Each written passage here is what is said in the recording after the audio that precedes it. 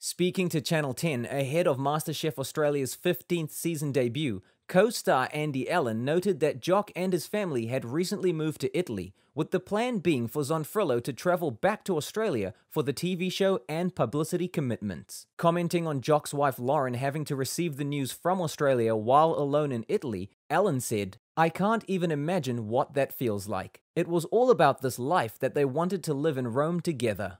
An inside source revealed to the Daily Telegraph this week that Zonfrillo had been checked on quote-unquote a number of times over the past year on account of persistent concerns over his health and well-being. According to Australian news website 7news.com.au, no drug paraphernalia was reportedly located at the scene where the body was discovered, nor was there any evidence of anyone else being in the room. Zonfrillo's death appears to have been from natural causes. However,